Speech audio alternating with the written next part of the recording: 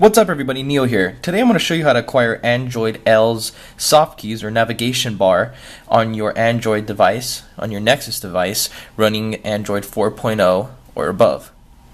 So it's quite simple, but you will need a rooted Nexus device and you will also need exposed framework.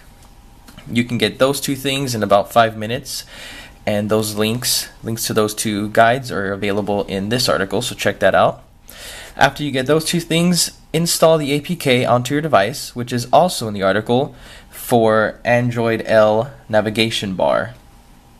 After you get that, you're going to go into Expose because we need to actually activate it. So let's go to Expose and show you how to do this.